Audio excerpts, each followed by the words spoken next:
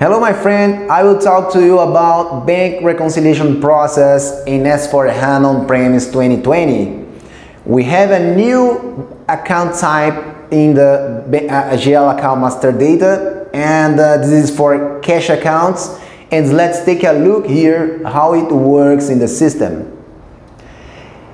Here we have the old and new process. The old process is from previous release.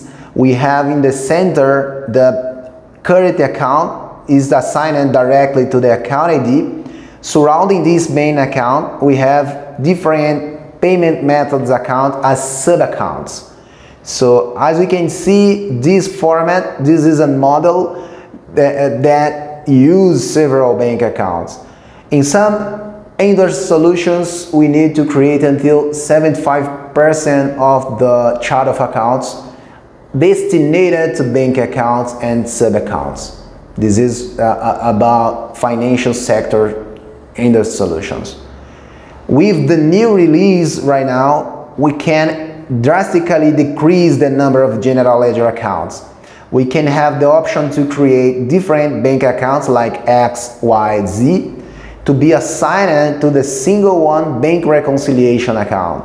This is the configuration of FBZP. As we define the main bank accounts in the master data to be a reconciliation account, we no longer need to assign sub-accounts in the payment method, which means we can create a bank account and the Fiori application immediately to release to exchange sending files to the bank. This is for data media interchange process. Checking here in Fiori, we have the general ledger master data. Let's check how is the assignment in the master data. Chart of accounts. I'm gonna enter here the bank account and the respective sub-account.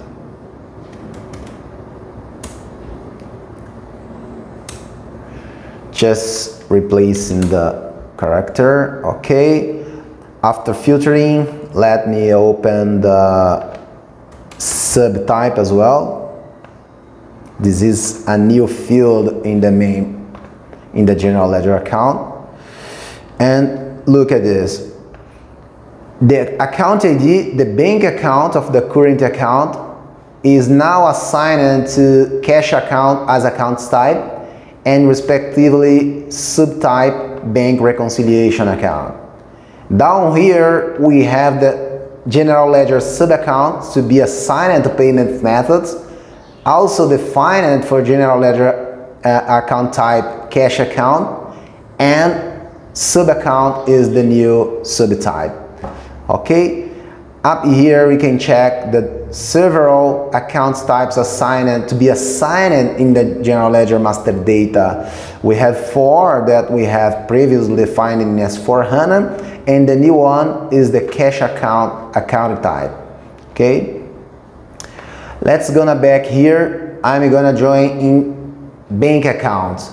Let's see how to assign the current account to the right account ID.